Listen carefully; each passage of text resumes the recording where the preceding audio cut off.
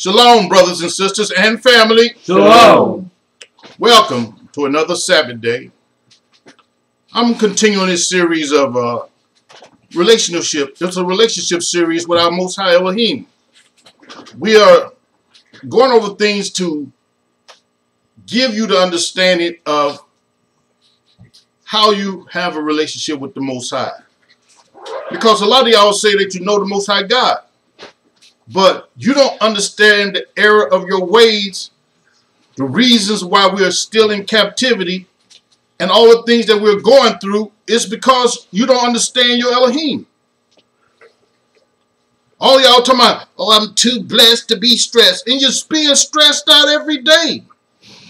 You're in the worst part of the community. You know, majority of us is not living in the established neighborhoods where the grass is green and there are big houses and you got all kinds of resources that you could just go on vacation and stay 6 weeks and come back and your rent is still paid and your lights ain't shut off and all that stuff. Matter of fact, those people are not paying rent. You know, they have standards that they say that you should have at least 6 months to a year's salary saved up. How many of us in Israel have that? Those people that's in those communities that you're not in, they do. They can afford to lose their job today and don't have to worry about being homeless tomorrow. You can't. We can't. This is the relationship that you don't have with the Most High Elohim, because he gave it to them out of jealousy, because the fact is you are the people that he has established a relationship with. We're going over that today, and the fact is I'm going to continue this path to let you guys know the relationship that you have with the Most High God is all a pipe dream. You don't have a relationship. Most of you don't have a proper relationship with the Most High God because you don't even know what he wants. You don't even know what he is to you.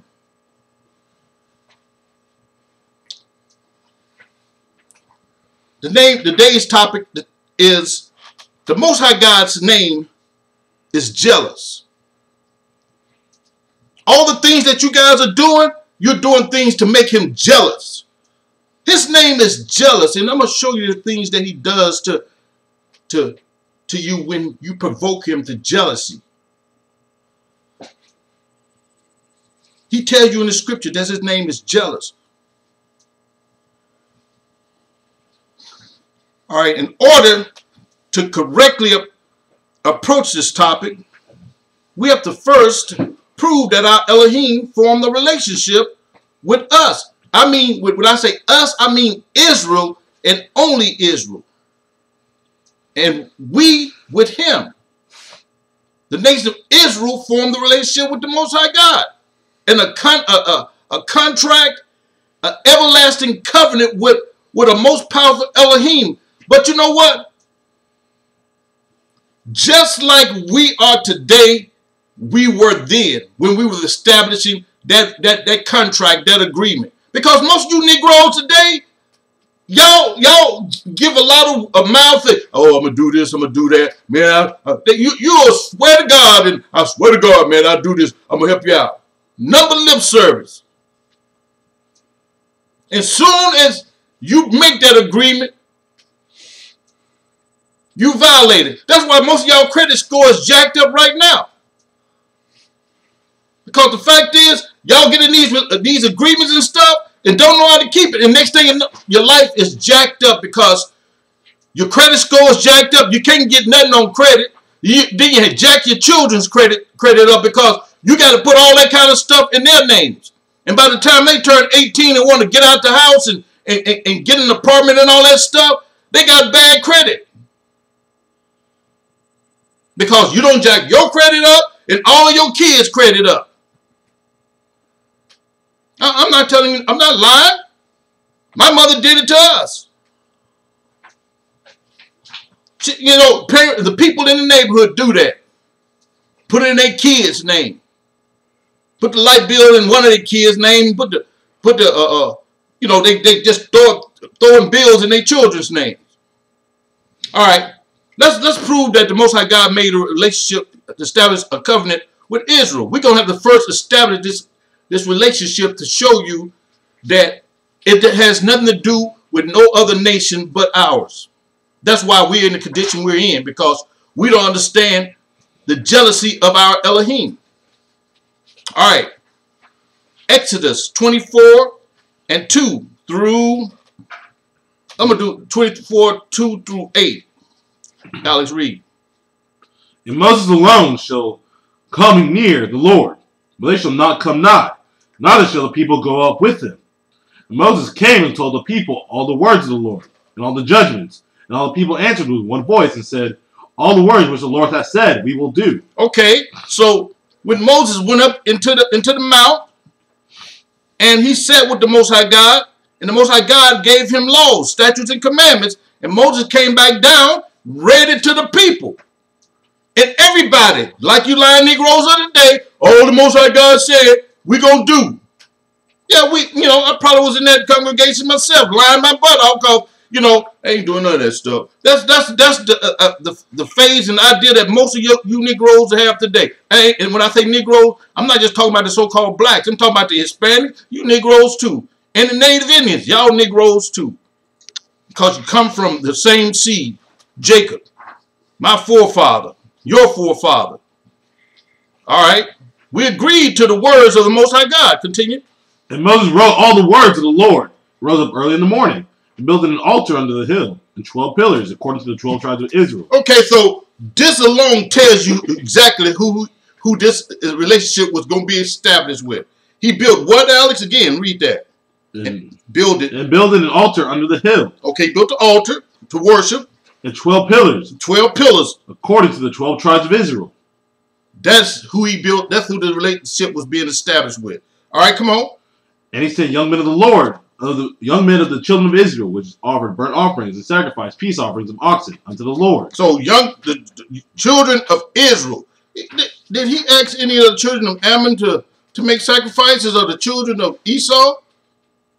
Was this? Did he do that, Dominic? Did any of the children of Ammon and Esau and Moab was making and Elam and all the children of Keturah, were they out there making sacrifice to the Most High? No. Well, who was it? The Hebrews, I guess. Well, we can say the Hebrews. Well, he's right to say Hebrews, because in Exodus 7 and I think 15 or 16, he said, I'm the God of the Hebrews. Let my people go. Only the people of Israel was in captivity. So, yeah, the Hebrews. The people. Israel, the nation. All right. Okay, 24 and 6. And Moses took half of the blood and put it in basins, and half of the blood he sprinkled on the altar. Okay, he put half of the blood in basins. What you going to do with that darn blood? And half of the blood he sprinkled on the altar. So it's showing that he took the blood that the young men of Israel was making sacrifices to. He took half of that blood that they was making sacrifice, because they killed a lot of animals. Took half of it to put it in basins, and he sprinkled half of the blood on the altar. This is something very important that is about to happen, because any covenant that the Most High God makes, it's going to be his blood required. Okay, come on. Okay. And he took the book of the covenant and read in the audience of the people. And they said, all that the Lord has said, we will do. Okay. Be obedient. This is us right there.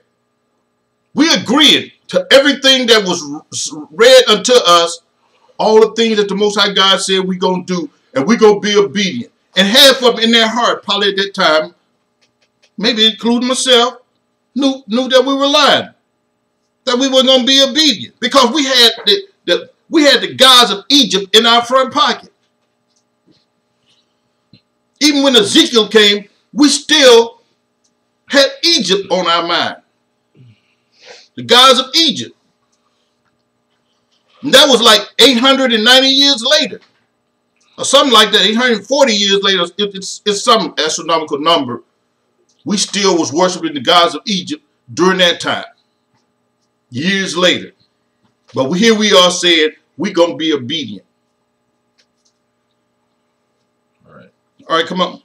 And Moses took the blood and sprinkled it on the people and said, Behold, the blood of the covenant which the Lord hath made with you concerning all these words. That blood covenant right there, when he threw that blood on us, that's it. When he threw that blood on us, that was it. That was it. All the words that the Most High God spoke, we gonna do, and then he threw that blood on us. That was a covenant. This is not a covenant that you made with the credit card people to use their credit and pay the bill back. There's some repercussions behind that too. This is not the covenant that you made with your renters that you're going to pay the rent the first day of the month and give you a 5-day grace period. The Most High God gives you grace too, but that ain't the type of covenant. You're his now. To obey him, to walk like him. Because the laws he gave you the ability to walk just like he walked. To do the things to make you his. Okay.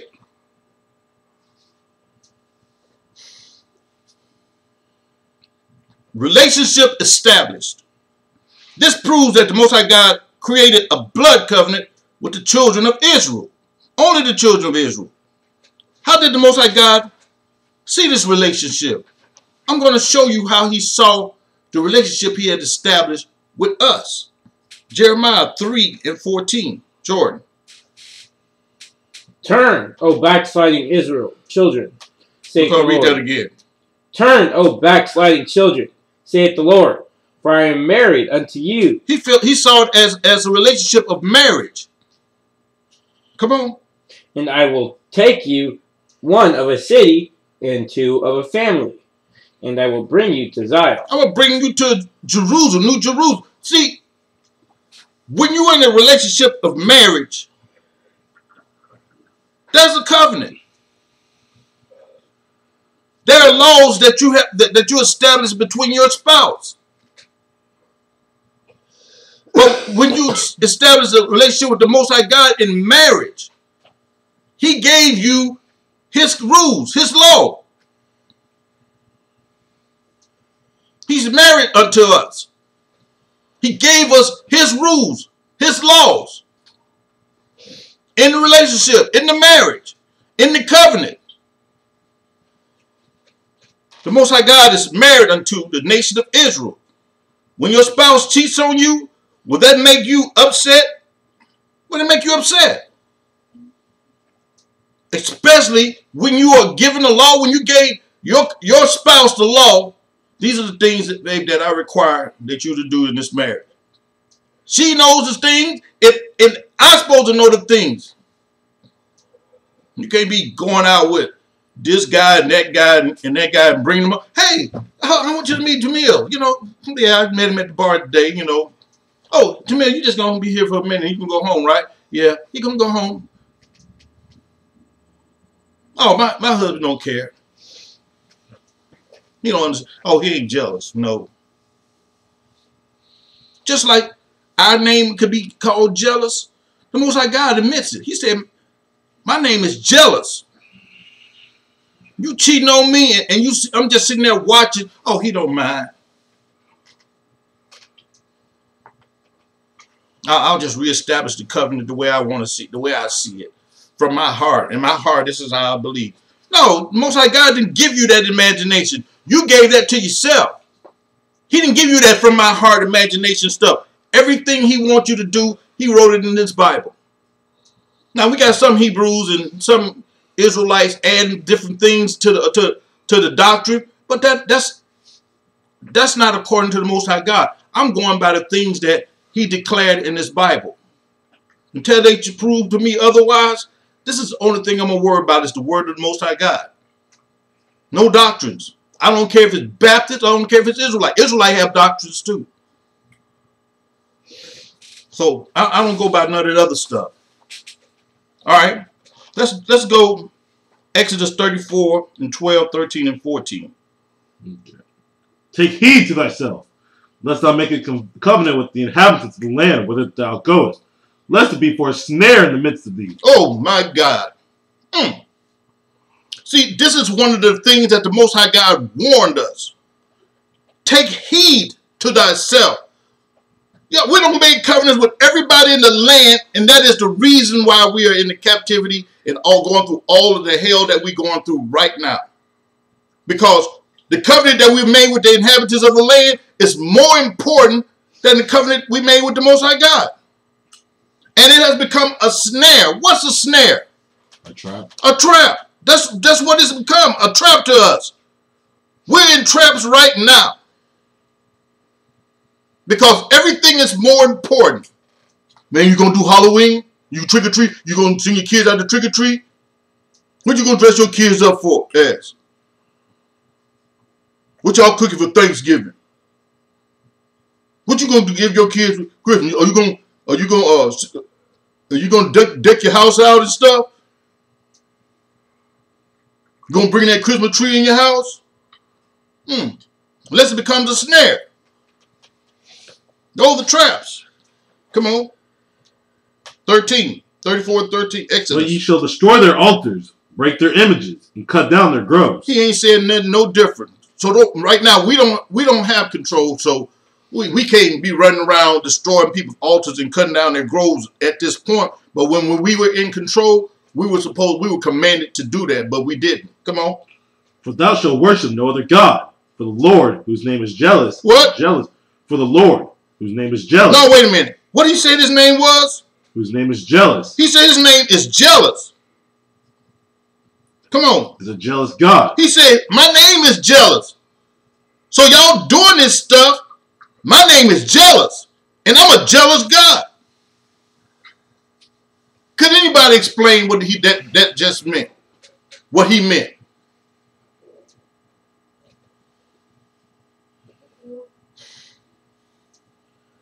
When he says his name is jealous, he's saying like not everybody can just say his name. Like, because if you're gonna say his name, then you better you say his name. That's not at all, but I'll accept it. Jordan, what do you think he's saying there?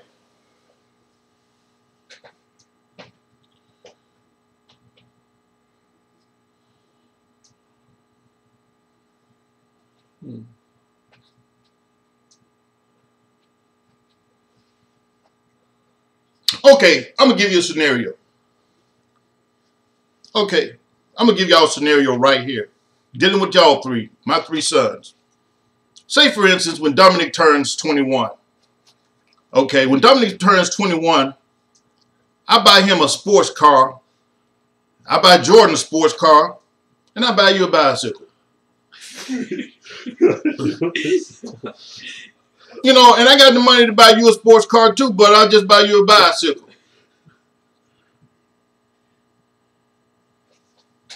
But you're going to be like, thanks, Dad. That was cool. I appreciate that. Even though it's a gift, you think, how you going to feel about that? No, I'm just saying. How you going to feel about it? Hurt. Hurt? You're going to be ready to tear these two cars up. I ain't getting no darn car. Man, I'm going to tell you what. He going to have sugar in his gas tank, and I'm going to pee in his. I'm going to mix his with some special gas. If I don't get a car, not today. None of y'all. Y'all going to be selling those cars for bicycles too. Because they're going to be so jacked up. The person going to be like, man, look. I'll give you this bicycle. I'll trade it. I'll give you a mountain bike for it. That's all I can give you, man. Because this car is jacked up. I'm going to have to rebuild the whole motor, transmission shot. You know, I don't know who did it to your car, but it ain't no good. You could be able to sit in it, sleep in it. You ain't going to be able to drive it. I don't know who did this. Whoever did this doesn't like you. Well, I suspect our brother did it because my daddy bought us two cars and he got but a bicycle. Well, that's what y'all finna get now, cause this is all I can give you. I can get sell the parts on it, but that's it. You take this money and get you a bicycle too. All y'all riding bikes. Most High God is that way. You get a bike. You get a bike. Everybody gets a bike. See, the fact is, he's that way. He said his name is jealous to see all the things that we are doing. And I'm going to tell you, he is just burning with jealousy. But the fact is, every time you burn with jealousy, something happens.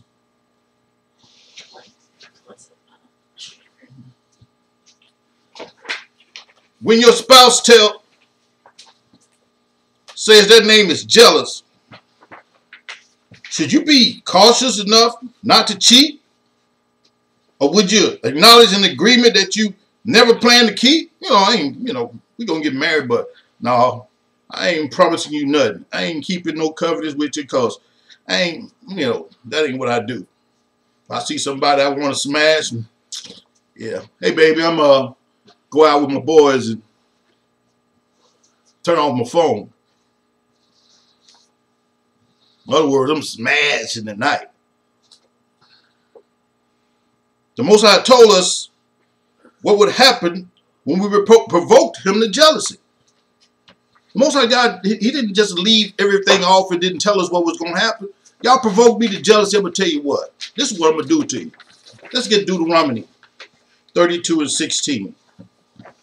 All right. All right. They provoked him to jealousy with strange gods. What abomination provoked they him to anger? We provoked the Most High God to jealousy, cheating on him with other gods and abominations such as homosexuality, eating unclean foods, women in pants, men in dresses, fornication, etc. The Bible tells you what is an abomination in this Bible. He said, what abomination provoked they him? We provoked him to jealousy, worshiping all these other gods, and with abominations. With all the things that he considered abomination, and he said that they were abomination, all these fornications that he said were abomination, all this unclean food that is abominations, all the acts that he told us that were abominations unto us, unto him. We provoking him to jealousy right now. Come on. And with the abominations. Come on. They sacrificed unto the devils, not to God. To gods whom they knew not, to new gods that came newly up, whom your fathers feared not. See, these are all the things that the Most High God showed to Moses, how we would provoke him to jealousy. All these gods on the calendar, because the fact is, Halloween, those are strange gods, devils. Thanksgiving, strange gods. Christmas, strange gods. Then there's Christianity and Islam. These are new gods because Islam was established in the 600s. No, the 500s. Christianity around the 4th century. So the fact is, we didn't know these gods because Esau was not in control because Christianity is the god of Esau. When they took over the church, they established this Christianity. Islam is the god of Ismail. They established these gods and they put them over us. All right, come on. Of the rock that begat thee, thou art unmindful, and hast forgotten God that formed thee. Yeah, because the fact is, right now, today, we are unmindful today. We rather stay in Christianity even when we hear this truth. We rather stay in Islam even when we hear this truth. We are unmindful. We forgot who formed us. Come on. And when the Lord saw it, he abhorred it. He abhorred them. He hated us. When he saw it and he's seeing you being told the truth, you get no love from him because he giving you an out. Come on. Because of the provoking of his sons and of his daughters. Because you are his sons and daughters. Come on. And he said, I will hide my face from them. I will see what their end shall be. For they are a very forward generation, children of whom is no faith. Come on. They have moved me to jealousy, that with which is not God. They have provoked me to anger with their vanities. And I will move them to jealousy with those which are not a people. I'll provoke them to anger with the foolish nation. That's why Esau and all these other nations have all the blessings that were given to us in the beginning. Because he said he's going to provoke us to jealousy with a foolish nation. And I can't see no other nation more foolish than this nation that's on top right now. I really can't. You know, I really can't. Because of all the nations that are out there that were of a ruling power at one time, this one here is the most foolish nation that has been in power. So what makes this Bible so true is that the nation that's presently ruling, you know, when Babylon was in rulership, they at least had some semblance of righteousness. Because when they saw the power of the God of Daniel, Meshach and Abednego, or whatever their name they called Daniel's friends, they at least repented and saw the righteousness and say, don't nobody, if you try to make them bow down, I'm going to kill you and kill all your family. So the fact is, I don't see no other nation that had rulership that did not acknowledge the Most High Elohim. This is one of the foolish nations right here. All right, come on. Okay, 22. Fire is kindled in my anger, and shall burn into the lowest hell, and shall consume the earth with her increase, and set on fire the foundations of the mountains. I will heap mischiefs upon them. I'll spend mine arrows upon them. So the Most High God is saying, I'm going to be the one heaping mischief upon you. Like that AIDS crisis, that was mischief heaped upon us by the Most High God. That crack cocaine epidemic, that was mischief heaped upon us by the Most High God. Like when Black Wall Street burned down because we still trying to imitate the heathen, that was mischief. Every time we did something great, then the Most High God heaped mischief upon us. He was the one shooting arrows at us. He's telling you in this Bible, but y'all ain't listening. Y'all are still being under the guise of witchcraft and all of that other stuff, sorcery that has been put over you, because you're not seeing these things. And the fact is, those things that you don't see are the things that are destroying us today. All right, come on. Okay. 24. They shall be burnt with hunger and devoured with burning heat and with bitter destruction. I will also send the teeth of beasts upon them, with the poisonous serpents of the dust. The sword without and terror within shall destroy both the young man and the virgin, the suckling also with the man of gray hairs. Listen to that. The sword without and terror within. What could those two things be?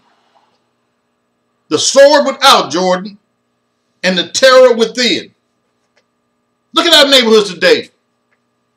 And explain that. The sword without. Look at the hood today. The sword without. What could be considered the sword without in the hood? The cops. The cops. And the terror within. Who are the terror within? Gangs. The gangs. The Most High God is telling you what He's going to do to you. They're going to be destroying you from without and the sword within. Your own people shall destroy both the young man, because the young men are the ones getting destroyed in these gangs, and the cops. Why didn't you say the old men first? Both the young man and the virgin. The virgin don't mean some woman that ain't never had sex. What does virgin mean? A female? Unmarried woman. That's what a virgin meant during this time. It's taking on a new definition now, and she's a virgin. But it's an unmarried woman in Israel during that time. Yeah, virgins didn't supposed to be one to have sex, but a virgin is an unmarried woman. The suckling also with the man of gray hair. So they're going to touch everybody. All right, come on, 26. Okay. I said, I will scatter them into corners. I will make the remembrance of them to cease from among men. Okay.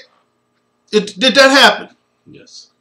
Does anybody know that we're the Israelites, other than who they think of the Jews now? The Jewish. White people. Yeah, they think the white folks are Jews. I remember no longer, they saying that, the Germans and all these stuff are tribes and stuff. All right, come on. Were it not that I feared the wrath of the enemy, lest their adversaries should behave themselves strangely, and lest they should say, our hand is high, and the Lord hath not done all this. This is what our enemies are saying right now, because their hand is high. For they are a nation of counsel, neither is there any understanding in them. That they were wise, that they understood this, that they would consider this their latter end. No, we didn't consider none of this. We didn't consider our end. So the Most High God left details of us cheating on him and the things he would do to us when we cheated. Now, if y'all hadn't got under the guise and under the sorcery of your enemy who told you that the law is done away with, because they created this religion, fed it to you throughout slavery. Now y'all just so dumbfounded with it that y'all feeding yourself. It's like, you're feeding yourself slop. Don't look back in this book. The Most High God, in his relationship with us, is angry with us because we are doing these things, and he told us back then that these are the things he's going to do to you when you messed up and cheated on him. Y'all still ain't looking to try to get your relationship right with the Most High God. And y'all think y'all know the Most High. Boy, I'm going to tell y'all. You don't know your Elohim. You don't even know how to walk right before him. You don't know him. You don't know your Elohim because this white man has hoodwinked you, fooled you to make you believe that this Old Testament is irrelevant, making you lawless because in the Old Testament are the laws. And because you lack law in your knowledge, you are the most lawless people upon the block. And it's the reason why no other nation wants you around them, because of your lawlessness. They don't want you around them because you are lawless, because you don't want to adhere to your own laws. This Bible is your law book.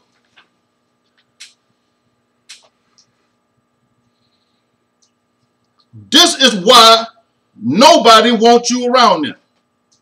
No other nation. You move in, they move out, because they understand the lawlessness you're in. You don't obey your own laws, so how are you going to obey theirs? Y'all come up with this foolishness, snitches get stitches, and stuff like that. That's foolish. That's called lawlessness. Y'all without laws. All right.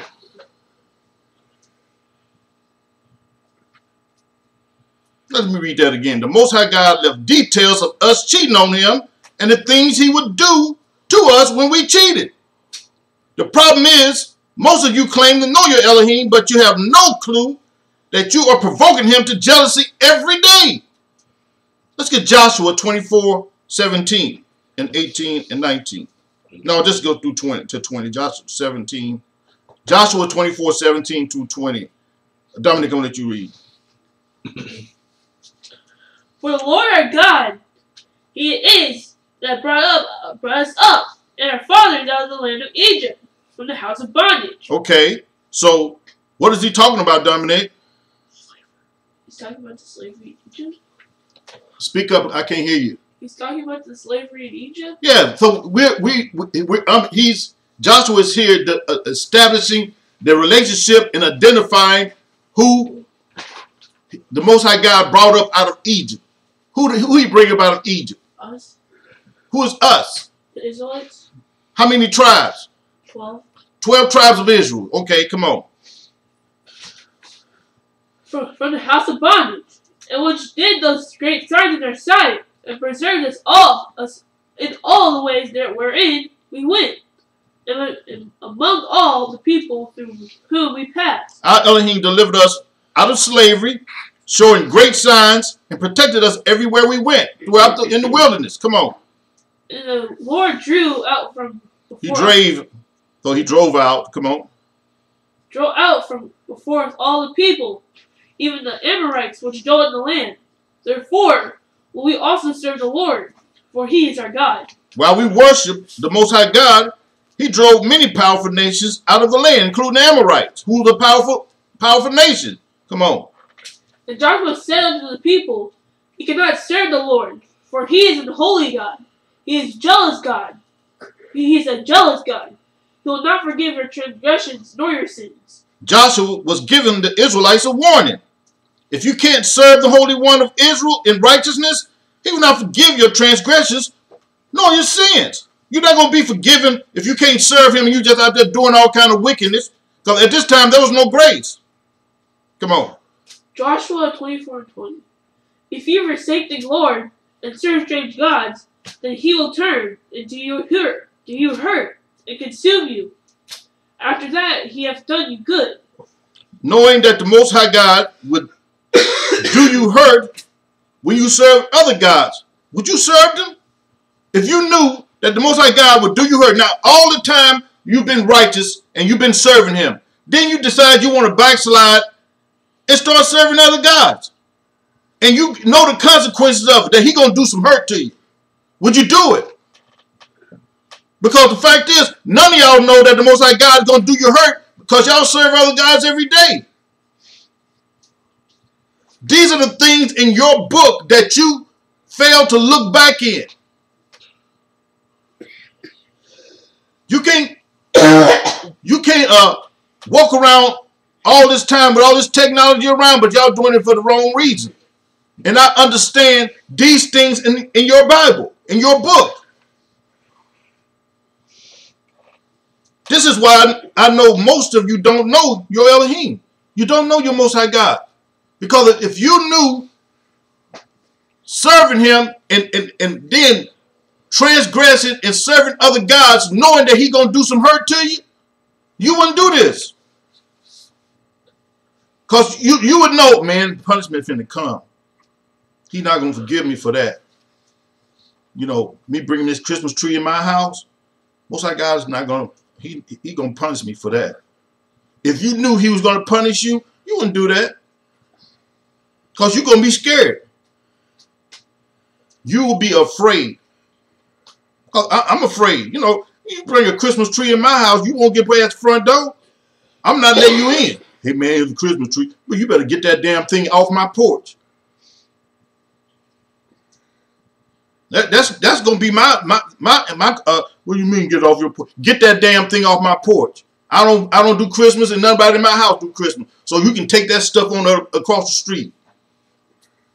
Or somewhere else. It's not, you know, give it to one of the heathens over there. Let's get Psalms 78, start at 58 to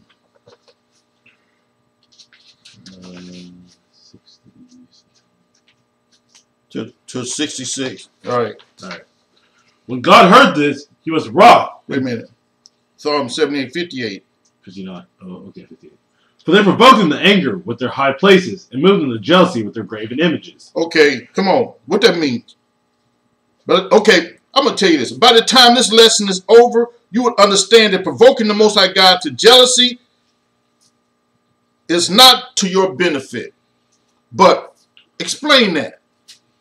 With their high places, what their high places are. Skyscrapers.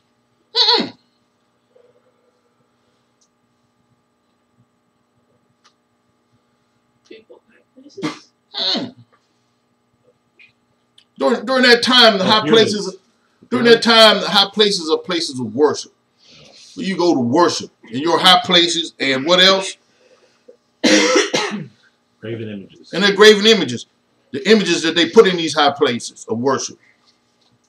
Okay, come on. When God heard this, he was wroth and greatly abhorred Israel. He hated us. See, this is continually, as far as in Deuteronomy 32, same thing. When he saw this, he hated them. He didn't say he hated it. He hated the sin. No, he said he hated them. So when the Most High God see you on high places worshiping other gods and bringing graven images into the place, he hates you. When your spouse is so angry at you that they hate you, I'm going to tell you, in my wickedness and back in the time when I was being wicked, you know, I used to cheat on women and they found out. And when they find out, I'm gonna tell you, there is a small degree between love and hate. Person can hate you. Alan, would you please stop that? Put that that thing down.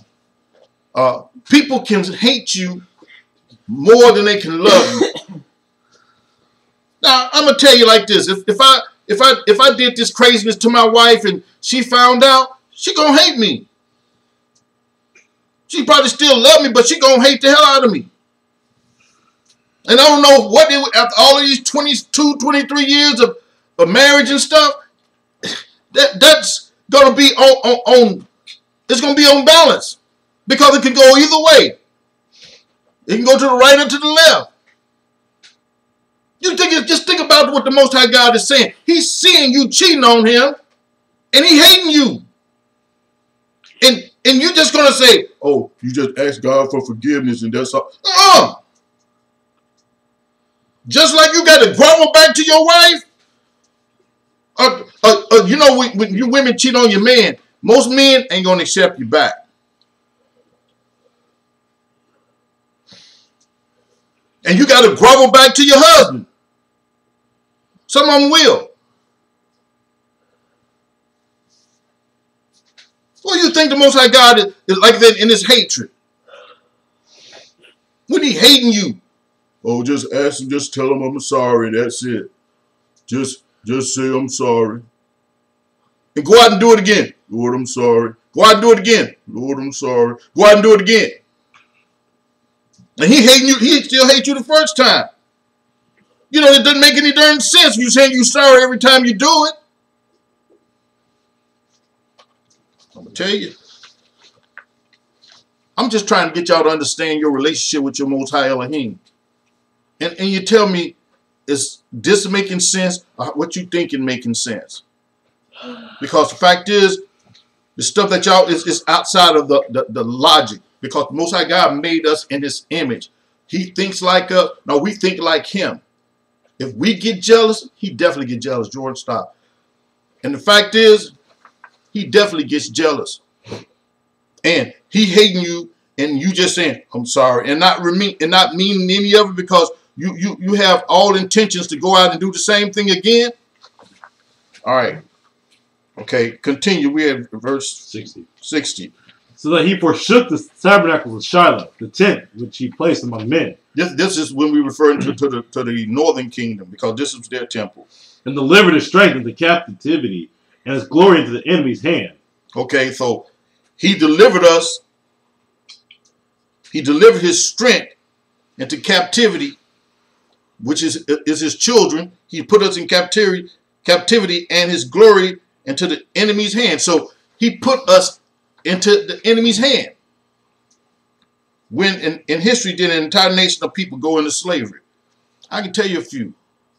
This was one of them. During the Babylonian captivity, the entire nation of Judah went into slavery. He gave his people over also unto the sword, and was wroth with his inheritance. Oh, he killed a lot of us. He was upset. Now see, when he gets upset with us, a lot of y'all gonna die. A lot of us died. A lot of us of the nation died. See, this is not a individual type of religion. This is a nation religion. It ain't a religion. It's a nation covenant of a nation. So when a nation of people were acting a certain way, he put that whole nation in slavery.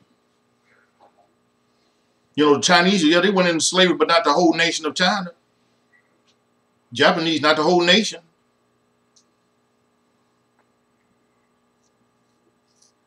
All right, come on. The fire consumed their young men, and their maidens were not given to marriage. Their priests fell by the sword, and their widows made no lamentation. Then the Lord... Wait a minute, hold on. Let me... You don't jump ahead too far.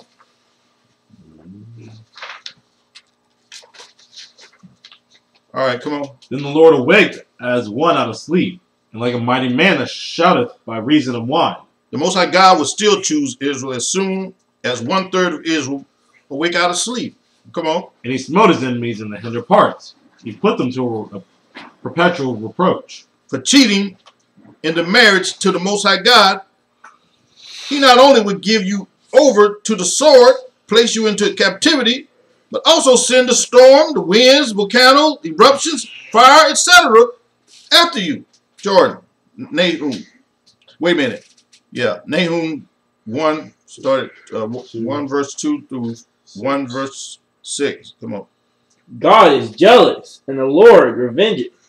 The Lord revengeth and is furious. The Lord will take vengeance on his adversaries, and he reserveth wrath for his enemies. The Most High God is jealous. As Joshua said, you serve other gods, you do it to your hurt and to your consumption. See, the fact is, when the Most High God say he's jealous, there's going to be some vengeance coming after you. This is not going to say, oh, I'm jealous and that's it. Oh, I'm just jealous. Oh, the Most High God got jealous over there. That's all. No, when he gets jealous, there are things that are going to happen to you. I'm telling you like this. Things going to happen. Things that have happened. All right. Come on. Verse 3. The Lord is slow to anger and great in power, and will not at all acquit the wicked. The Lord hath his way in the whirlwind and in the storm, and the clouds are the dust of his feet. Just because you don't get stomped out right away, the Most High will not acquit the wicked. The Most High has his way in the tornadoes and the storms. He moves the clouds around to destroy the wicked. So when them hurricanes come and destroy your house, destroy all your property, when them hurricanes come and flood out your house and destroy wickedness in cities, you know, these are not incidents. These are things done by the Most High God. When the Most High God came and basically went up all of Florida, stepping out wickedness as he went, doing Harvey, Houston, and all of that area around there.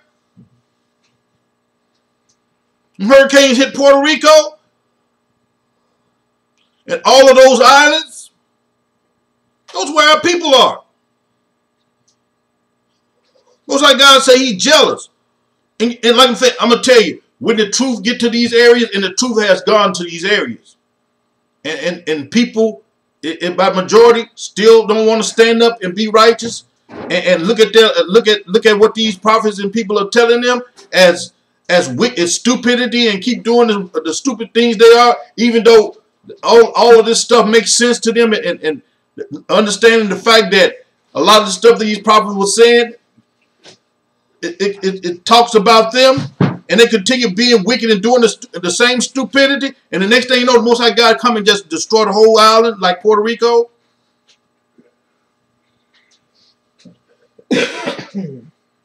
Okay, I'm just telling you, there's like I'm saying, think it not to be a coincidence. That's a warning and a half for you. All right, verse 4. He rebuketh the sea, and maketh it dry, and drieth up all the rivers. Bashan languisheth, and Carmel, and the flower of Lebanon languisheth. He causes tidal waves, flooding, and he causes drought. So the Most High God does all of these things. You know, tornadoes, floods, tidal waves, volcanic eruptions, everything. Come on. Verse 5. The mountains quake at him, and the hills melt, and the earth is burnt at his presence. Yea, the world and all that dwell therein. The Most High causes earthquakes and volcanic eruptions. This is all done in his hand. Come on. Who can stand before his indignation? And who can abide in the fierceness of his anger? His fury is poured out like fire, and the rocks are thrown down by him. Because nobody can control those volcanic eruptions. You can't control where those tornadoes are going to sit down at. You can't control those hurricanes. Who can control that? God. Who could stop that when it decides to want to come and wipe you out? There's nothing that hot enough to keep a molten lava from running all over and just destroying everything in its path. I don't want to be the person trying to stand something up to keep that lava from flowing and burning my house down. You know, I'm getting the hiccup out the way.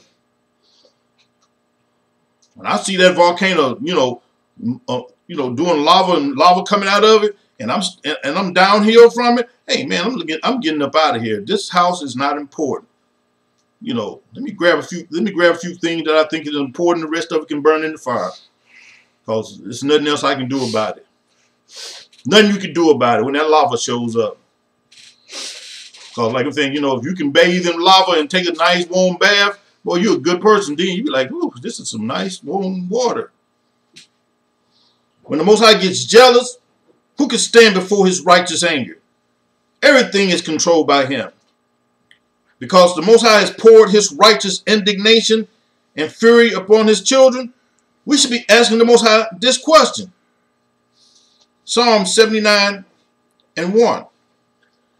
It's a psalm of Asaph. Come on, Dominic. O God, the heathen are covenant of thine, inheritance thy holy temple have thy defiled. They have laid Jerusalem on heaps. Asaph saw the destruction of Jerusalem. This hadn't happened during the time of King David. He's talking about when Titus and Vespasian, the Roman generals, came up against Jerusalem. The holy city was not destroyed during King David's and Solomon's time. Okay, come on. The dead body of servants have been given to be unto the fowls of the heaven. The flesh of the saints unto the beasts of the earth. The flesh, okay, the dead bodies of thy servants have they given to be meat unto the fowls of the heaven, the flesh of thy saints unto the beasts of the earth, as witnessed and written by Josephus' complete works, chapter 5, page 888 and 889. The Roman soldiers killed thousands of innocent Jews and left them for meat for the beast of the fowl of the earth. Okay. The fact is, when Josephus rode in with Titus and Vespasian, he witnessed this. He witnessed the bodies piled high. Say that there was more blood than fire, and fire was burning everywhere. But he said it was more blood. There was not a space in Jerusalem that didn't have blood in it, and that the bodies was stacked up like mountains, and the soldiers was climbing up on these bodies, killing people that was trying to run away with their lives. Nobody was getting away. Come on. Verse 3. Their blood have they shed like water around about Jerusalem, and there was none to bury them. He's talking about something that was not seen during this time. This is a psalm of Asaph during the time of King David. This is like 1000 BCE. And he's talking about something that was going to happen in 70 AD. So the fact is, this is over 1,000 years later that he's talking about this in his psalm. Come on. We are become a reproach to our neighbors, a scorn and derision. A derision. Derision to them that are round about us. Okay. Now he jumped even further ahead. Because right now, at this period right now, we are become a reproach to our neighbors. Nobody want black folks around them, Hispanic people. Because as soon as you move in, and I don't care how professional, what schools you went to, and all that stuff. When you move, when white folks see you and all these nations see you coming in, they're ready to go. Oh, here comes something. Oh, no. They're going to drop our property value, and we got to get up out of here. Wow, we can still sell our property for something. Because, I don't want these N-words living around me. All right, come on. 79 and 5. Psalm 79 and 5. How long, Lord, wilt thou be angry? Forever? Shall thy jealousy burn like fire? This is the question we should be asking. Father, how long will you be angry with us? Will your jealousy burn like fire forever? Because the fact is, if you guys understand who you are and understand where you come from, a nation of kings and priests, during the time of King David, this is the thing that you should be asking yourself, Father, how long are you going to remain angry with us, with your children? Because the fact is, y'all don't understand who you are. You just think you're a bunch of slaves, a bunch of Negroes and thugs and all that other stuff. Not realizing that the Most High God has his hands on us and seeing where we are and the status and conditions we're in. We are the lowest of the low. Everywhere you go, see, it would be, this Bible would be wouldn't be correct if we were not cursed in every community where there are black people in the neighborhoods they live in. The Most High God said, curse will you be in the city and curse will you be in the fields. Every nation we go into, you're going to see us in the hoods, in the ghettos. How long, Father, will you be mad with us, angry with us for cheating on you? How long before you turn your hand away from off of us? Take your hand off of us from beating us down.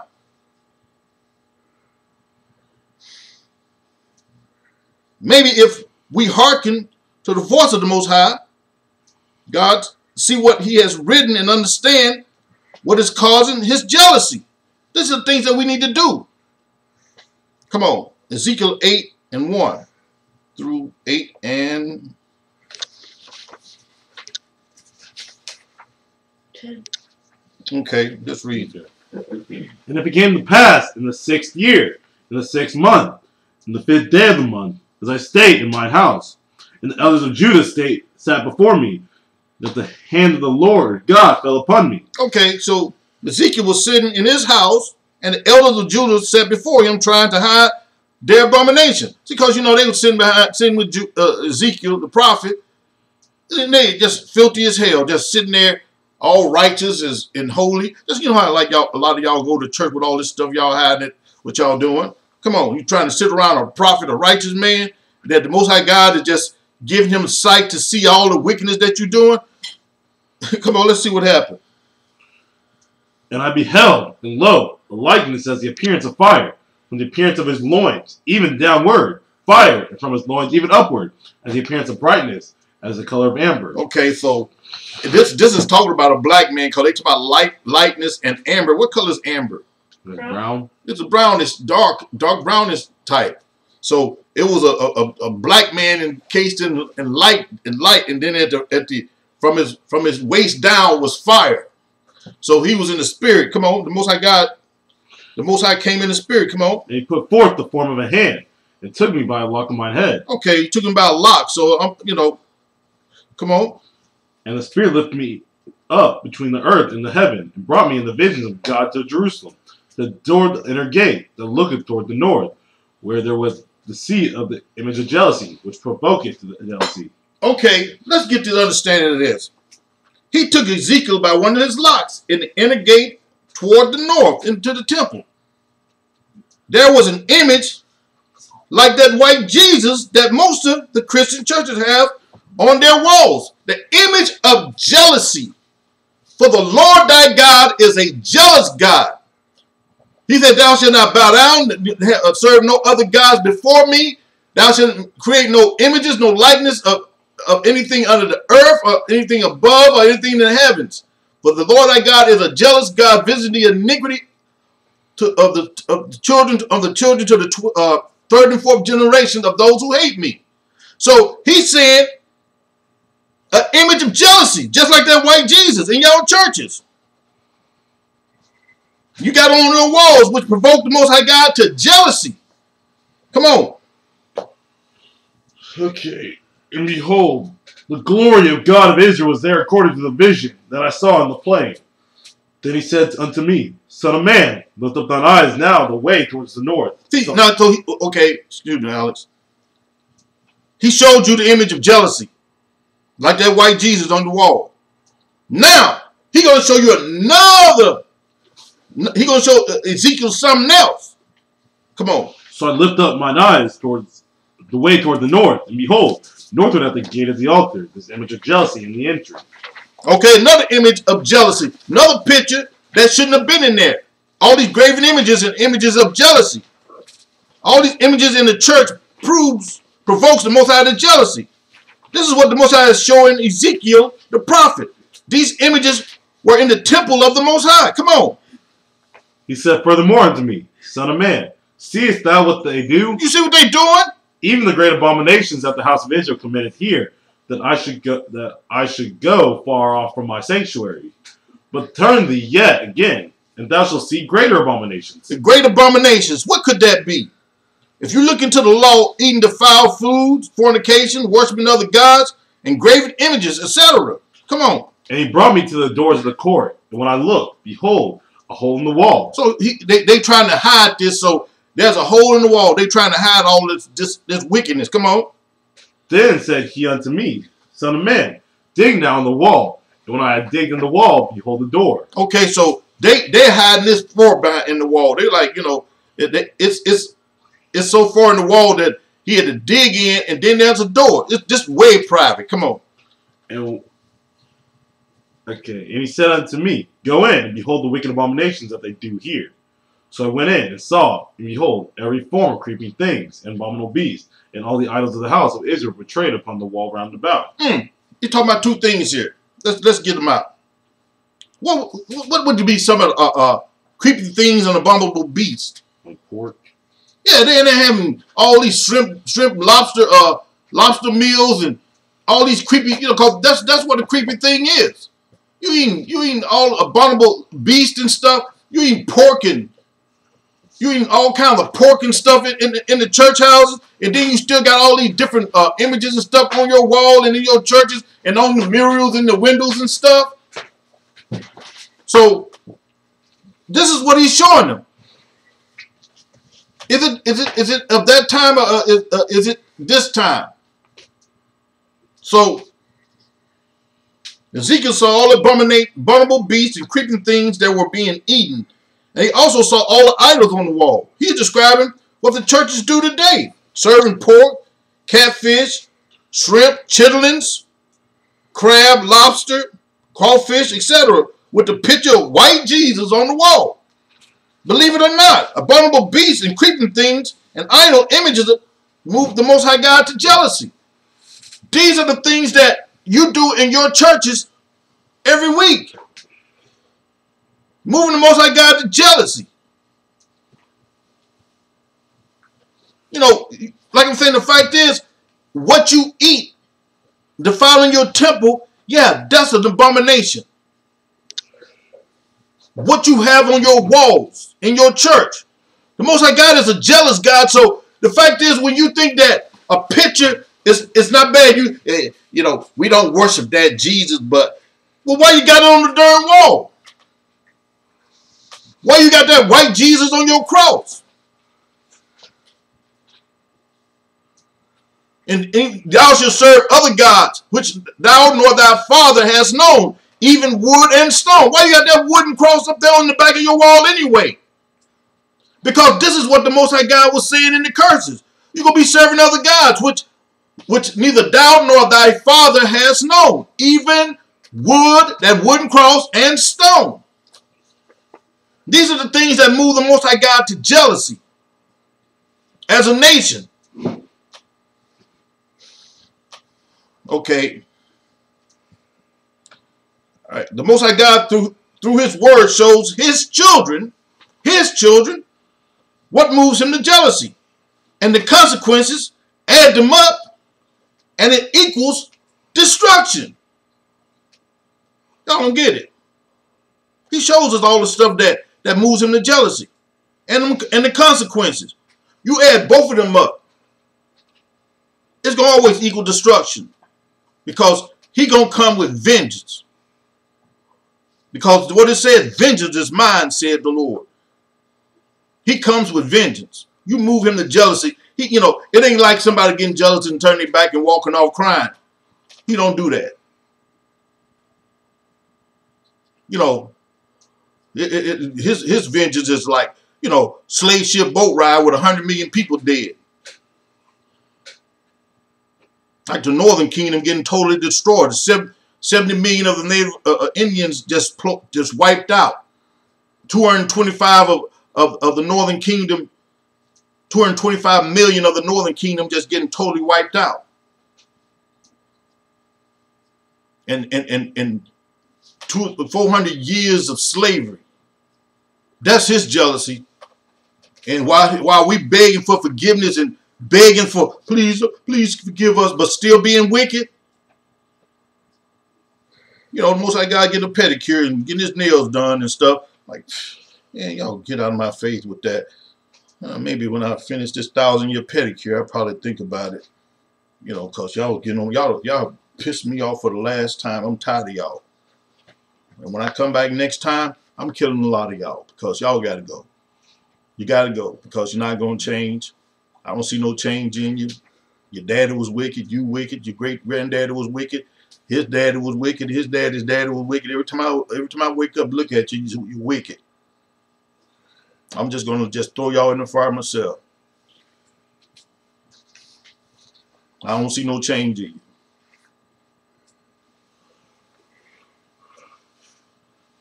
So, I don't know. You know, the fact is, I'm here. I'm trying to do my best to show you through the spirit of what makes the Most High God jealous, and I want you to evaluate your relationship that you have with Him. What you are doing to move Him to jealousy. But believe it or not, His laws don't go away. They will never go away. They won't go away. And when He takes the kingdom back from this wickedness, it's going to be the law. It ain't going to be as do as you feel and what that stuff Creflo Dollar is preaching that, you know, you don't even have to do the 10 commandments. Boy, I'm going to tell you, I saw that, him preaching that man is the devil. Matter of fact, you don't even have to do the 10 commandments. Because if you do 10, grace catches you. That's what Creflo Dollar said. I thought on the video. Because, you know, grace got you right there. You don't even have to do 10. And I'm just flipping through my Bible like, what the hell where you get that from? Oh, just in the Bible? And see, those are the people that are leading y'all astray, and there's a portion of hell that is reserved only for them. They have VIP reservations, you might say. All right. If you don't know who you are and what happened to your ancestors, then how can you understand that this Bible is talking about you and only you, Israel? Let's get to Ezekiel 23, starting at 25. 30. Yeah. And I'll set my jealousy against thee. We're only talking about jealousy today because Most High God say His name is jealous. And I want to show you what jealousy is. And they shall deal furiously with thee. They shall take away thy nose and thine ears, and thy remnant shall fall by the sword. And they shall take away thy sons and thy daughters, and thy residue shall be devoured by the fire. Okay. In all of our captivities, our enemies dealt furiously with us. They devoured us and are still devouring us. Come on. 26. They shall also strip thee out of thy clothes and take away thy fair jewels. When the so-called white man tells a story of slavery, they would have you believe we were naked swinging from trees. Nope.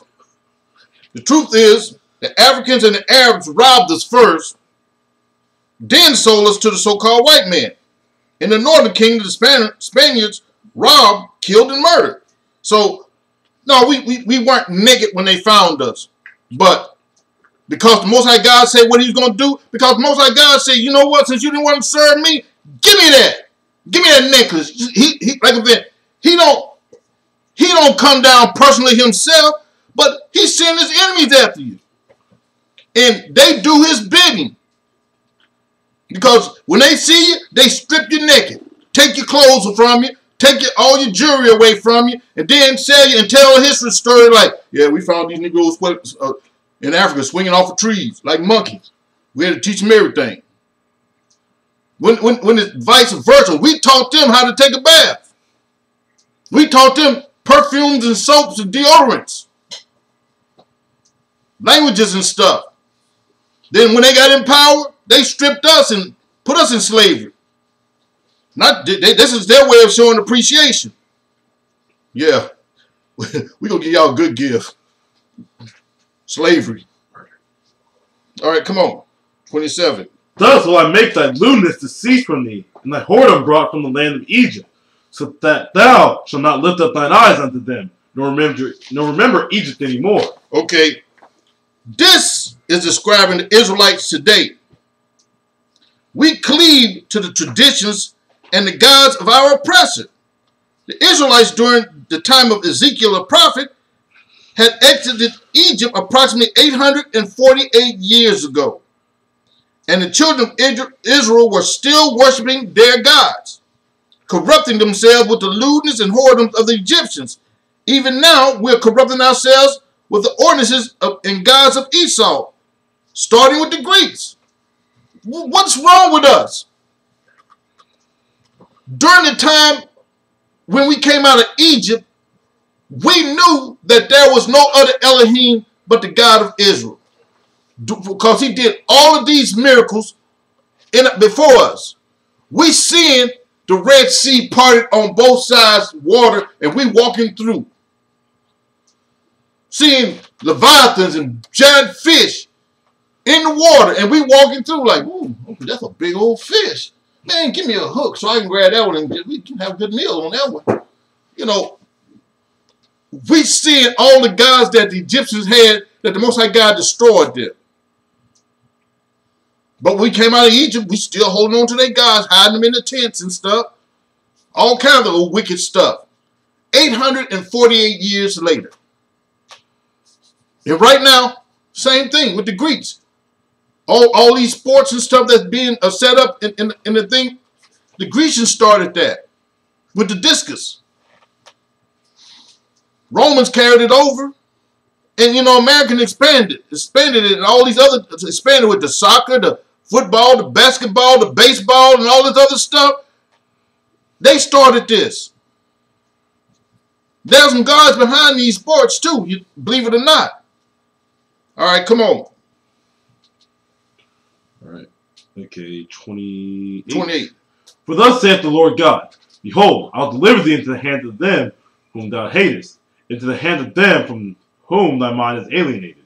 This is clearly talking about Esau, because we didn't have no dealing with Esau during this time. He said he's going to put us in the hand of them whom we hated, into the hand of them from whom thy mind is alienated, because they weren't around, living around us at the time. During the Ezekiel time, no, Esau wasn't in power. Come on, let's go to Lamentations. This is clearly talking about Esau. Let's go to Lamentations 5 and 2 to prove that.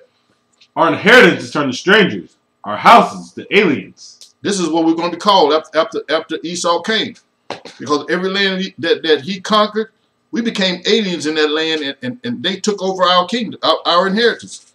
Our inheritance, our lands, even Jerusalem is turned to strangers.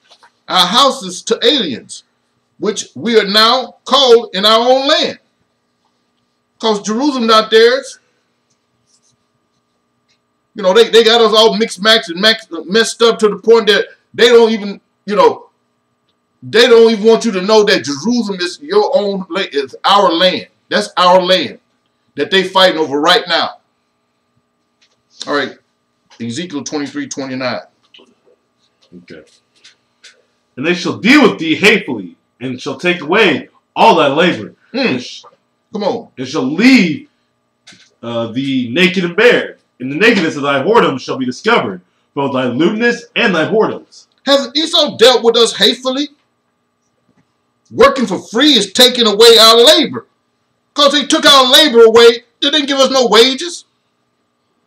Leaving us naked and bare, they definitely discovered the nakedness and whoredoms of many of our women during slavery.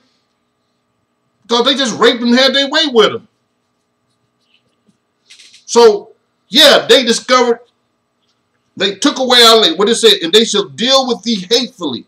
Oh, when they beat you and split you apart, like the Wilderness letter said to do to those slave owners, split them apart to reverse nature. Split one man apart and beat the crap out of the other ones to damn near death.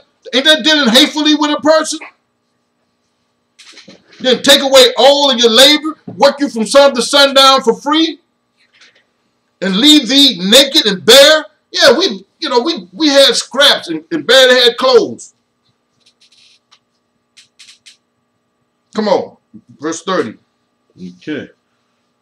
I will do these things unto thee, because thou hast gone a whoring after the heathen, and because thou art polluted with their idols. Because Israel cheated on the Most High God, made him jealous. You see what he did to us? Cheating on the Most High carries some heavy consequence. He's telling you why he's doing this to us. And y'all haven't evaluated this, haven't figured out what's wrong, what can we do to fix this relationship? Why have we been groveling and telling the Most High God we sorry? Why have we started coming back to him and keeping his commandments and walking, trying to walk perfect like he told us to walk? And gave us, when he gave us his law, statutes, and commandments so that we can be perfect like him. Why haven't we shown that we're going to step in line and be a good spouse? Because he said he's married to us. And he wants us to walk like us and do the things that he do.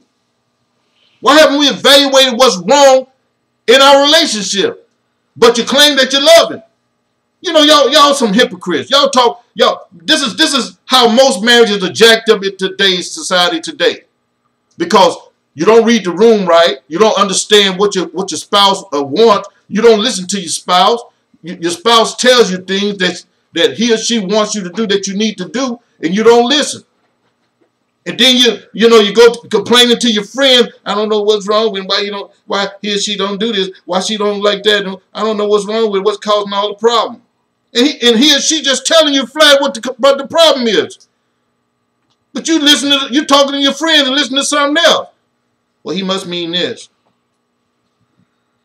I'm putting it in writing. I'm showing you exactly what I want. The Most High God is telling you what he wants. And he's telling you, if you do this, this is what I'm going to do to you. Oh, I love my God. God is Bible. You don't love him. You do not love him. Based on the things that he's told you to do, and based on the things that he said he's going to do to you if you didn't do them, you didn't do them and he did them to you. You don't even know what he wants because you have no communication with him. He don't talk to you because you're a sinner. You've been cheating on him for so long, he don't even want to talk to you. Because he tells you in John 9:31 that the Most High, he had not sinners. But if you be a worshiper of God and do his will, him he hear it. You don't do his will, so how in the world does he talk to you? He don't communicate with you. All right. Where we at? I finished 30. So we're at 36. Okay, you finished 30. Because Israel cheated on the Most High God, made him jealous. You see what he did to us? Cheating on the Most High carried some heavy consequences. Know this, the Most High will reclaim his inheritance, Israel, not for us, but for his sake. Let's get to that time. Jordan, I want you to read this.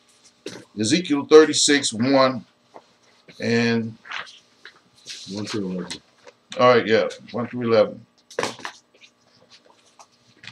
Also, thou son of man, prophesy unto the mountains of Israel, and say, Ye mountains of Israel, hear the word of the Lord.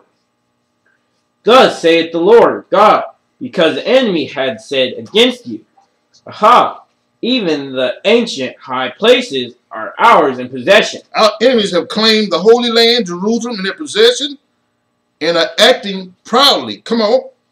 Therefore, prophesy and say, Thus saith the Lord God, because they have made you desolate and swallowed you up on every side, that ye might be a possession unto the residue of the heathen, and ye are taken up in the lips of talkers, and are an infamy of the people.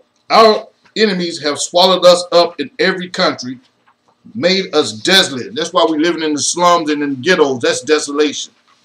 Where we are in the slums in our lands, and we are in the heathen's possession who are talking proudly. Because right now, they make laws to put you in jail and sell you into slavery to do the bid of the people that had you in slavery. And they've been doing this ever since after slavery. All right, come on. Therefore, ye mountains of Israel, Ye mountains of Israel, hear the word of the Lord God. Thus saith the Lord God to the mountains and to the hills, to the rivers and to the valleys, to the desolate wastes, and to the cities that are forsaken, which became a prey and derision to the residue of the heathen that are round about. Okay, come on. Therefore, thus saith the Lord God, surely in the fire of my jealousy have I spoken against the residue of the heathen, and against all Idumea. Okay, you talking about the heathen, all the residue of the heathen and all Idumea. All who what is Idumea? Edom. Edom is Right. well, Idumea, Edom, Esau.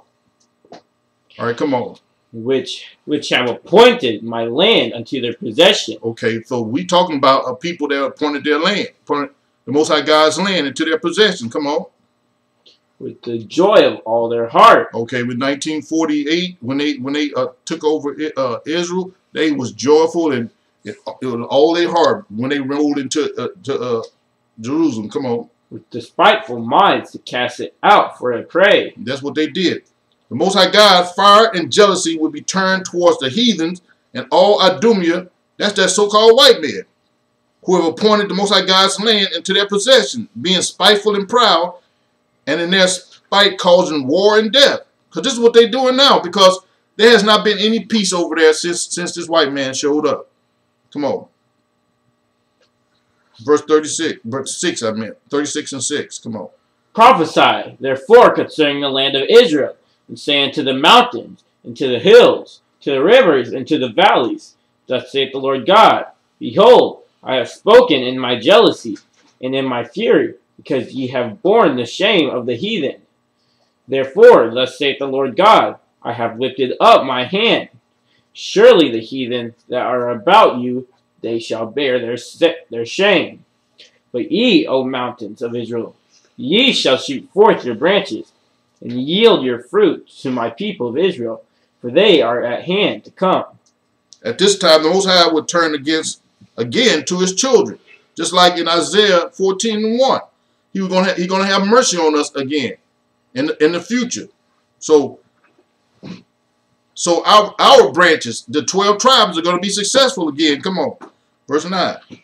For behold, I am for you, and I will turn unto you, and ye shall be tilled and sown. So when the Most High God return to us, He gonna be for us, and we're gonna be successful and prosperous. Come on. And I will multiply men upon you, all the house of Israel, even all of it, and the cities shall be inhabited, and the ways shall be builded. And we ain't gonna do the building. Come on. And I will multiply upon you man and beast, and they shall increase and bring fruit.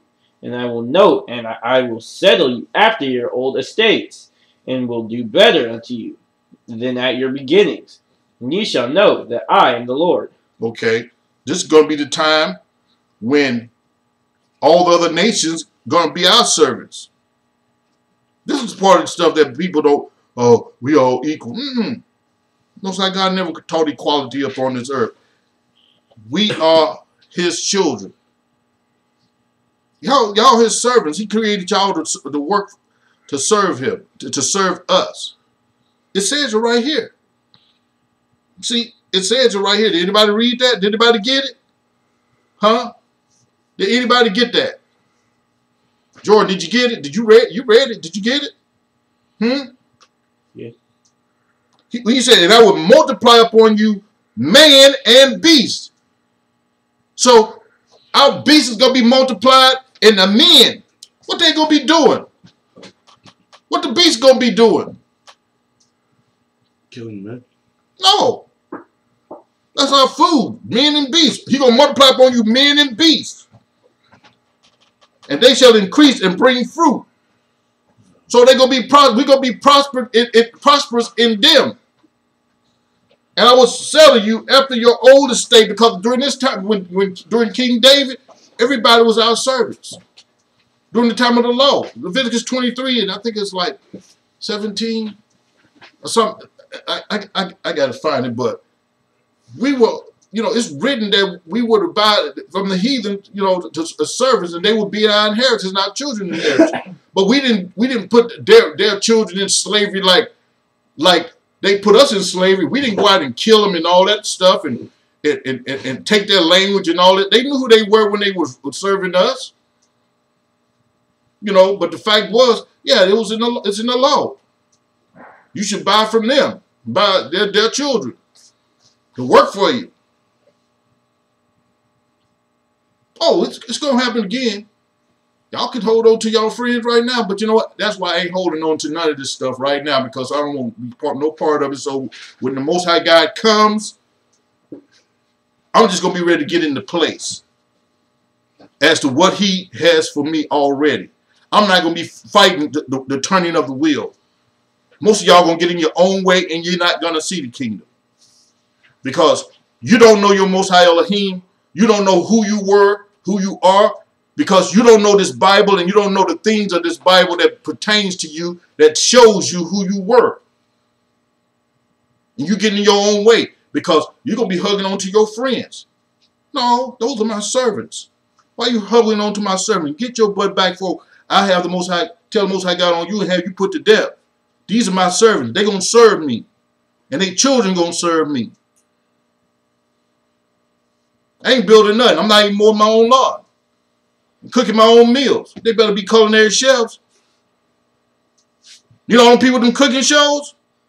Oh, I'm going to have a couple of those in my kitchen. Happy to serve me. Call me master.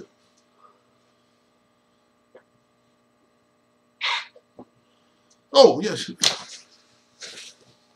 And like I said, the Most High God has already reserved it for me. So what? So you know what? Those are the things I'm looking forward to. So I ain't worried about this world. Y'all can have all your money and all your fancy car. Live the life you want to right now, because when the time comes, when that sky cracks open, everything's gonna be upside down.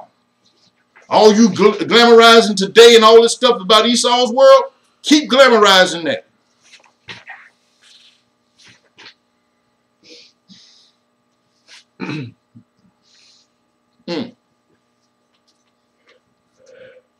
The Most High would place us in a better position than we were before, as he did Job. Because you know what? During that time, the Most High God killed all Job's children.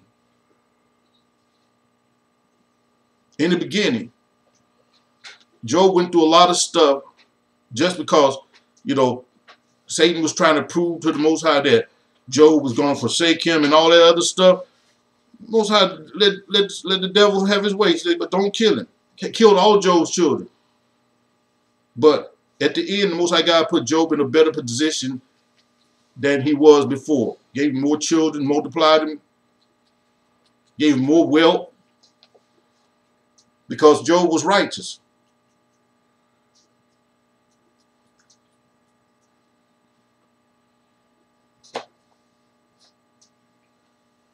Before this happened, so before the Most High God gives us all of this, there's going to be a cleansing first. So let's get to the cleansing part. Ezekiel 39:17. Start there.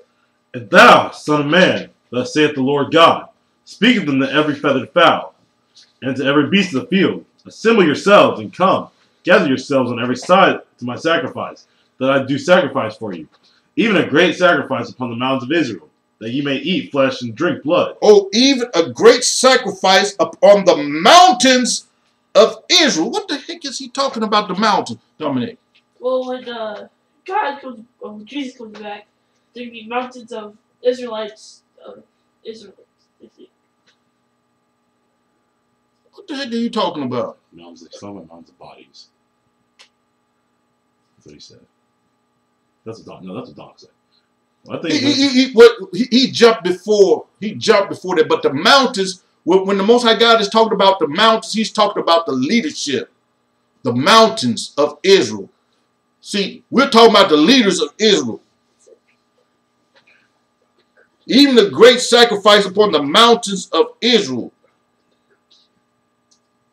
You know, we're talking about the leaders. All these people that's leading us astray, they're going to be sacrificed too. It's not going to be just enemies and heathens. All these mountains, the mountains of Israel, going to be our people too. Come on. 18. You shall eat the flesh of the mighty and drink the blood of the princes of the earth, of rams, of lambs, and of goats, of bullocks, and of all of them fatlings of Bashan. Okay, the Messiah said the same thing. Let's get Revelations 19 and 17. I saw an angel standing in the sun, and he cried with a loud voice, saying to all the fowls that fly in the midst of heaven, come and gather yourselves together into the supper of the great God. He said the same thing. Y'all come together yourself. But see, the things that were not written in this book, it was written in this book, but Josephus witnessed these mountains of bodies that these Romans killed of the Most High God's children. Stacked them up like mountains, and the birds came to feed. Birds and beasts of the fields came and fed them. They didn't bury them. So I'm going to tell you, it was a great stench in Jerusalem for a long time, because there was a lot of food that for the fowls of the air and the beasts of the field to come and feed off of. So the Most High God is bringing justice in the end. This is what he's doing right here, because they did it to us. So if y'all talking about, oh, this is so unfair. When the Romans did it to us, it was even more unfair. They went into a slaughtering rampage. They didn't even get orders from Caesar. They were just killing people. They started killing. The Roman soldiers could not stop. They went into a bloodlust and just started slashing, killing women, children, old folks, everybody. They couldn't stop killing. They had stacks and stacks and stacks of bodies everywhere. That land was polluted for a long time, because them soldiers didn't stand around and bury nobody.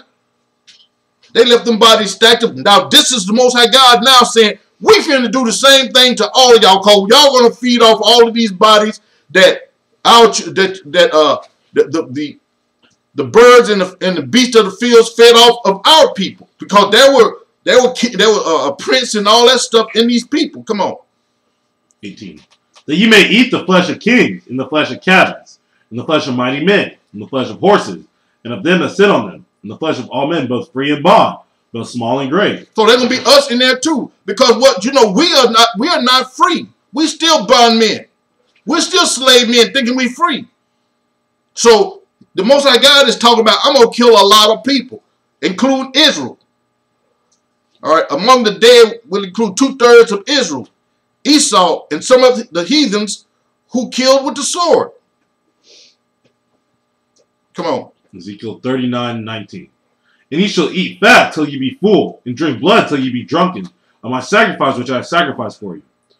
Thus ye shall be filled at my table with horses and chariots, with mighty men, and with all men of war, saith the Lord God. Because these are the men that are going to come out and try to fight the Messiah when he shows up. Come on. And I will set my glory among the heathen, and all the heathen shall see my judgment that I have executed, and my hand that I have laid upon them. This is why in Isaiah 14, and the people shall cleave unto Israel, because when they see this happening right here, they're going to be scared as hell. Don't y'all think they're going to be feared upon earth? Because when they see all the people that the Most High God is killing, and he killing all them people, they're going to find everybody with a fringe shirt on, and they're going to be looking for, we going to stay with you. Can we stay with you? They're going to be cleaving to us. Oh, we go where you go. If you walk down that street, we following him. Because when all this stuff is happening, them people are going to be scared. Come on. Okay. 22. So the house of Israel shall know that I am the Lord their God from that day and forward. And this is when all Israel would know that the Most High God is the Elohim of Israel and none else. Come on. And the heathen shall know that the house of Israel went into captivity for their iniquity, because they trespassed against me. Therefore hid I my face from them, and gave them into the hand of their enemies. So fell they all by the sword. All the heathens who didn't want to be around us, called us all kinds of names, thinking they were superior to us, this day they will know why we were beneath them. Not because they were superior, because we were being punished for our sin and transgressions against our Elohim. They're going to know that day. They are going to know that day. And all of that superiority thinking in their mind, it's going to be wiped away. They're going to be brokenhearted in the heart. Oh, I thought they was a lower to. No. We had the most powerful Elohim, and he was pissed off with us. Now y'all know. Y'all was born to be our servants. Put your maid hat on because you're gonna need it. You got dusting to do tomorrow. You gotta make my coffee. Y'all put your clothes on and go out there and get that hoe and shovel. There's gonna be some calluses in the morning in the evening, cause y'all gonna be digging in that field. All right. According to their uncleanness and according to their transgressions have I done unto them, and hid my face from them. Therefore thus saith the Lord God, now will I bring again the captivity of Jacob, and have mercy upon the whole house of Israel, and will be jealous for my holy name. And will be jealous for my holy name. You do anything to make my children jealous, or you do anything to make my holy name jealous, which we all are his? He gonna be jealous for us. Now, he ain't gonna be jealous against us. He gonna be jealous for us. Y'all don't want him to be jealous for us. Because he be jealous for his holy name. When the Most High God becomes jealous for his holy name, not jealous against us because we're so foolish and stupid. I'm in the spirit trying to help you guys to understand when this time comes, you want to be keeping these laws, statutes, and commandments and understanding that the Most High God is your God and your God alone. Your Elohim it's none else. So even if you are to get to this point right here, when he has destroyed the nations and destroyed the 2/3 of Israel, where you gonna be? Are you gonna be part of that 1/3? Or you gonna be part of that 2/3? Because 2/3 of y'all gonna have to go. Most High God is not going to establish Israel with you wicked people who say, I love my Jesus, and every Christmas you got 4 Christmas trees in your house. Every Halloween you're doing trick-or-treating, and every Valentine's Day you're getting hearts and candy and giving your girlfriend, that's a sin, and you give your girlfriend all kinds of gifts. Okay.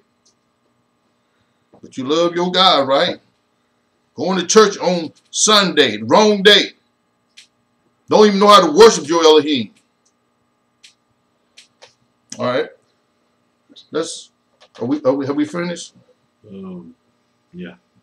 The Most High God would be jealous for his holy name, his inheritance. Let's identify who his inheritance is. Okay. Deuteronomy 32:9. For the Lord's portion is his people. Jacob is the lot of his inheritance. Now that you know what makes the Most High God jealous, what are you going to do about it? What are you going to do about it? You know what makes him jealous. I just told you. I'm gonna summarize it up with these things. Stop defiling. That's number 1. Stop defiling his holy place of worship with idolatrous images and abominable food, dress and appearance, bald heads, no beards, women in pants, fresh tattoos, etc. This is what Ezekiel was talking about when the Most High God showed him in Ezekiel. I think it was Ezekiel 8, starting from 2 all the way down to like 10, that the Most High God was showing Ezekiel these things that we were doing. All the creepy things and abominations that were in the temple, and what is it, in the face of what do you call it? The face of in the seat of jealousy, a place of jealousy or something. It was an image of jealousy on the wall. Stop with that. Number 2, stop celebrating all these holidays going after other gods, because that's what these holidays do. Leviticus 23 tells you all of the celebrations, most of the celebrations during that time. You don't know what to celebrate. You don't even do the Sabbath days. This is the covenant that the Most High God established with us, his children, for his marriage. His creation, he gave it to us because it was special to him. That was like his ring. That was like a wedding ring that he gave us his Sabbath days. He put the ring on us to say, this is special to me. This is my Sabbath day. I want y'all to keep it because this is the thing that I keep. The 6 days I did all my work, and I rested this day, making it separate, holy, and I want y'all to have that day. This is his marriage he made with us. He didn't make this with nobody else, so everybody else can do that. They're not his children. We are. Y'all don't even keep that one. That's a special day he made for us. He tells us it's a special day. It's a covenant.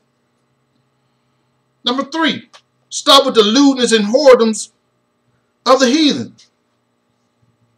You know, if the heathen decided that they want to put every man in a dress,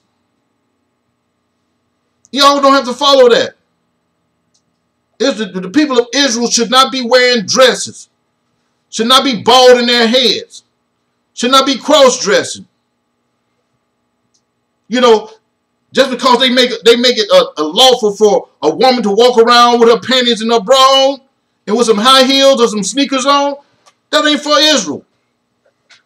Because I'm going to tell you, the next 10, 20 years, it's going to be damn near that. It's almost there now. Number 4, and this should be at the top, keep the commandments. This will fix one marriage. This will fix our marriage with the Most High God. Just keep the commandments. Start walking as he walked. This would fix everything. Walk as he walked. Love your neighbor as you love yourself. And to love your neighbor as you love yourself is to do the love of the Most High God, is keeping his commandments. It's all one circle. So if you love the Most High God, you love each other, who you see every day. The commandments will show love to your brothers and sisters and your family and everybody else upon the block, even the heathens. Because you know the heathens hate you. So in order for you to love yourself, you got to show respect to them. You got to respect them because you know they waiting to kill you. So in all honesty, show love to them too, because the fact is they can't wait to kill you. I ain't say join up with them. But hope y'all been edified. Got some out of this topic. The Most High God name is jealous. That was the topic. And I want y'all to reevaluate your relationship that you claim to have with the Most High God, knowing the things that we have been through because of our wickedness and our idolatrous ways. Also, let me plug my YouTube and my Facebook channels. My YouTube channel is In the Truth, INTHETRUTH. And my Facebook channel is @ live, LIVE, Shabbat, SHABBAT, class, CLASS, one word. Welcome. Feel free to subscribe, join, or follow. If you want to leave any comments, appreciate it. But if you want to be negative, I'll just remove you because the time is urgent. If you have a doctrine that you're following and you don't understand it, you don't see it, hey, it's not for everybody because I'm only after the same thing that the Messiah was after. Messiah said, "My children hear my voice. My sheep hear my voice. They know me and they follow me. I know them and they follow me." I'm only after the sheep that hear the voice of the Most High God. Most of this stuff is not for everybody. So if it's not for you and you have a evil, have some evil toward it, it ain't for you, brother or sister. Keep it moving. It's not for you. But anyway, hope you guys been edified. And with that, family and friends, shalom. Shalom.